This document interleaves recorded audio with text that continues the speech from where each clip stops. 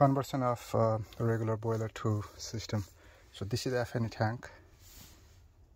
Supply disconnected and capped off. Feed disconnected and capped off. FNE. See the cold water supply to the tank, and this one is for the FNE. So I'm going to cap it off here.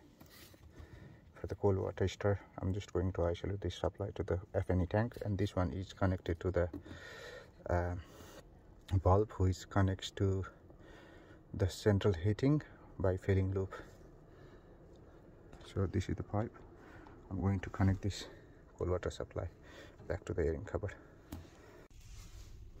So the cold water main supply is connected to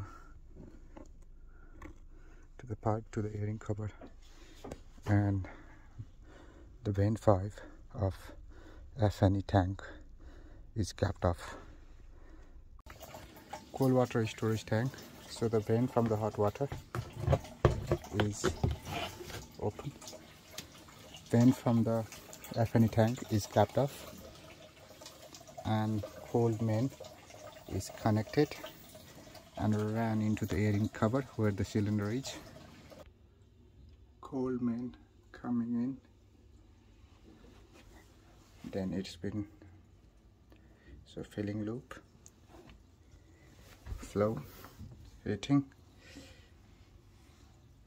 and the pump has been disconnected and just connected with the single pipe.